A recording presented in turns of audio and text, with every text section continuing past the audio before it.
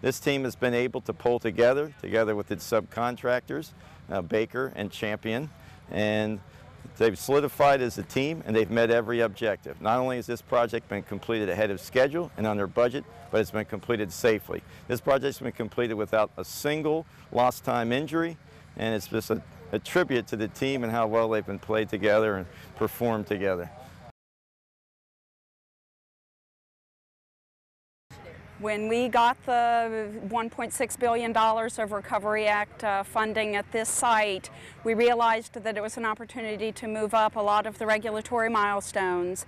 We had received permission with our regulators to do in situ decommissioning of the reactors.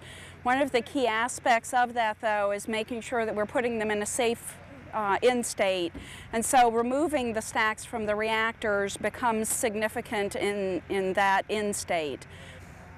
Part of why this is so significant to us today, though, is that as human beings, when we change the physical landscape, it really makes a difference to the hearts and minds of our workers. This really is us completing the splitting of the atom. This is us completing end states for the old missions, and through these activities with our regulators, preparing the site to accept future missions.